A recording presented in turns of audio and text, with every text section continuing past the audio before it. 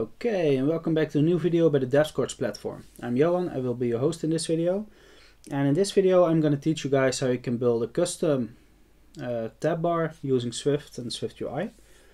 The reason why I decided to build my own tab view, or TabBar view, is actually because I think the SwiftUI tab view system is a little bit limited. And yeah, I just like to build my own code, so that's why I thought let's make a YouTube video about it. So, the first thing I want you to do, in the description there's a URL where you can download the assets. So there you can download the starter project, the finished project, and you can find the assets. If you guys want to code alongside with me, just open the starter project and do the same as I do on screen. While I'm coding, I will be explaining to you guys what I'm doing, why I'm doing it, so that you are sure that at the end of the video you actually understand what's happening and what we built, and you will see some results. So, open up the starter project, and inside the SwiftUI Custom TabBar, we're gonna create a new file, and we're gonna call this View Router. So, inside the View Router, we're gonna import SwiftUI, and under there we're gonna create a class of name ViewRouter, a superclass of ObservableObject, and in here we're gonna call a published variable of current view, and it's gonna be equal to string, so string of home. Go back to content view, and inside the struct content view, but above the var body, we're actually gonna create an observed object or variable called ViewRouter, and it's equal to the ViewRouter class, which we created in our last file. Okay, inside the body, we're gonna delete the text, and we're gonna implement a ZStack. So if you guys have seen my last tutorial on how to build a login screen using SwiftUI, a ZStack is actually a stack that allows us to stack multiple stacks on top of each other. So when you want to create a background, use a ZStack, and inside the ZStack you build a vertical or horizontal stack. Pretty cool. So in here we're gonna call color of red, green, and blue, and we're gonna do 245-255 for red. For green, it's going to be 245-255, and last but not least, 249-255. And we're going to give this an edges ignoring safe area.all. Okay, pretty cool. So we have like a really light white grayish color now. Under the color, we're going to call geometry reader. And the geometry reader actually is a reader that actually catches everything that's happening on the screen, so on the canvas what you're working on. So after that, geometry in. And in here we're going to create a VStack. So a VStack is a stack that actually is going to stack everything vertically under each other. And now this VStack is also on top of the ZStack, so we have now a really nice background color in our vertical stack as well. Inside here, we're going to call spacer, and with the spacer, we actually have like an element that takes all the available space. So in this case, all the available space is the whole canvas. So the space is like the size of the whole canvas now. Later we're going to add in second spacer, so it's actually going to divide the available space between the two spacers. Pretty cool. Okay. So we're going to start with a little bit if-else logic, so that we can actually define our views, that we can check which view is selected, and on which view we're going to display what we want to display. So if self.viewRouter.currentView is equal to home, we're gonna give this a text of string home. Under there, else if self.viewRouter.currentView is equal to agenda, the text is going to be agenda under there, else if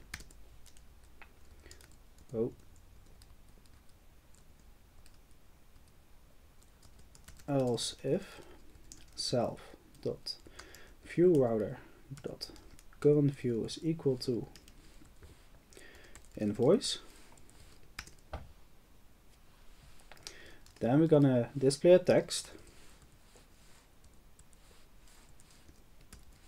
of invoice. And last but not least, else if self.viewRouter.currentView is equal to timer. We're going to give this a text of timer. Pretty cool. So let's see if our preview works. It builds, so it works. So we created the if-else logic here. We could also use, like, if we wanted, we could have done this with an enum as well. But in this case, we just use if-else. So if the view router.currentView equals home, we're going to display a text of home. But else if self.viewRouter.currentView is equal to agenda, we're going to display agenda with invoice and timer the same. So now when we tab a button, so for example the agenda button, this little piece of code knows, okay, the agenda button is selected, so I need to display a text of agenda. Pretty amazing, I know. So under the if else, we're going to escape. We're going to create a second spacer. So now we have actually two spacers that are going to fill up the space that we have left over.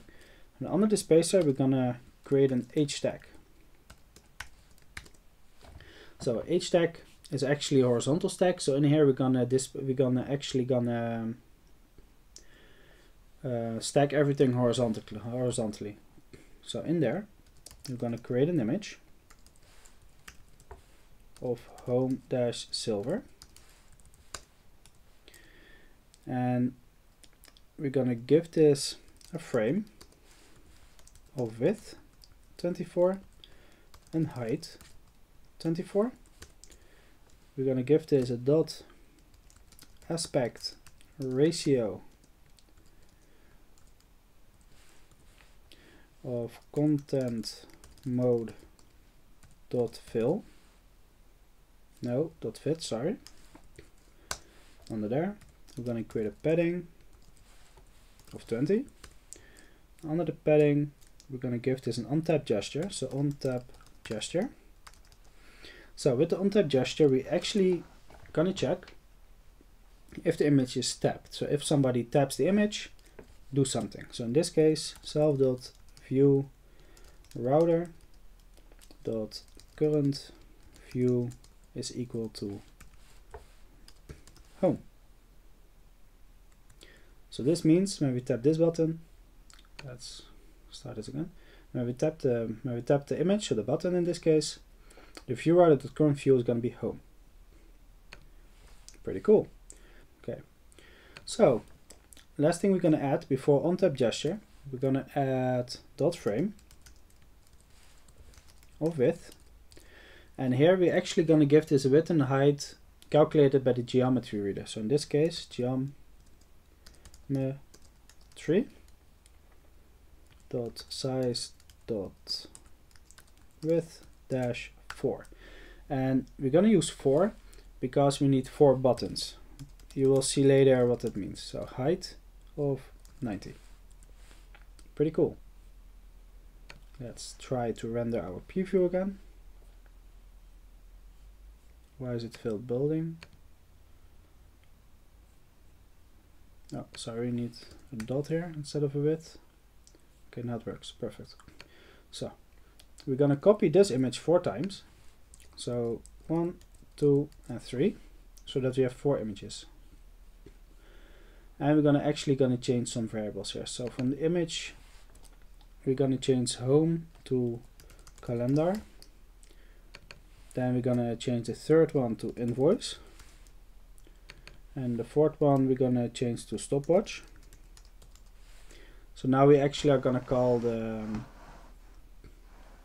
images that we need. And under or before the frame, under those images, we're gonna call dot resizable. And from the third image as well, dot resizable.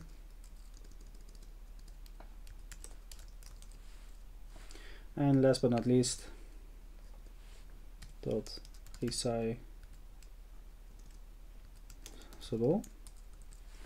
Okay, pretty cool. Don't forget the resizable. We don't need it for the first image because the first image already has like a different size, and I think something went wrong with exporting those, but it doesn't matter. Okay, so now we're going to change our view router .current view. We need to change that as well. So the home first one is okay. The second one is going to be agenda. The third one is going to be invoice, and the fourth is going to be timer. So those are like the same values as we used here in the if else statement, and the on-tab gesture knows if you tab it, it's going to be invoice, so I have to display all the information that's on the invoice. Pretty cool. So then we're going to escape to the second parentheses, and under there we're going to call dot background of color of red, green, and blue. And red is going to be a color of 19-255. Then we're going to have green, that's going to be 18-255. And blue is going to be 88-255. Under the background color, we're also going to color frame. And in the frame, we're going to call a width of geometry dot size dot width. And we're going to call an height of geometry dot size dot height divided by 10. Let's force this. Let's see if it works. I'm sure it's gonna work.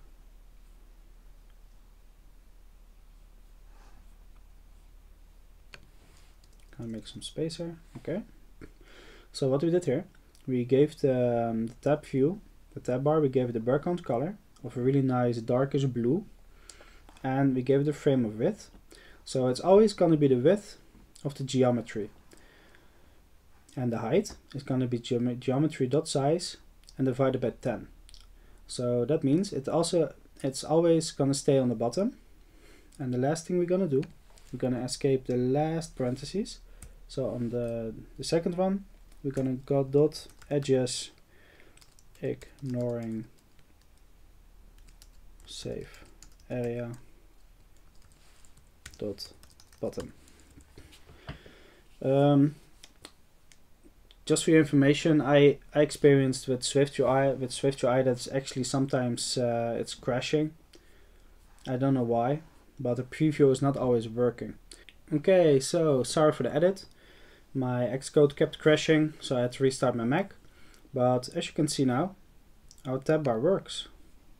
So when we start up the preview mode, now we have to wait, we have to start it up. Okay, so when we click here, those are here the buttons. Now it's on home, where we click agenda, invoice, and timer. Pretty cool, huh? So this is a little bit how you can create your own custom tab bar. It looks truly amazing. I think I made a mistake here. Oh, sorry, this one has to be invoice. yeah, because my Xcode kept crashing, I was trying some other things out because maybe I made a mistake. But no, now it works. So, I hope you enjoyed this video. I hope you learned something. Yeah, I hope you can use this code. Maybe you can make it even better. Just let me know in the comments. And if you enjoyed this video, give it a thumbs up. If you didn't like it, give it a thumbs down. And if you have any questions, I'm available in the comment section. I always try to respond in less than 12 hours. And make sure to check out my website, devscorch.com, for written tutorials on Swift and SwiftUI. And just to inform you, next week is Black Friday. And on Black Friday, I'm actually gonna launch 2 new courses, an HTML CSS course and a Bootstrap 4 course.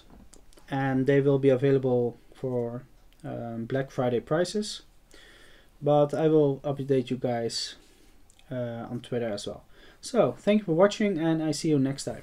Have a good night.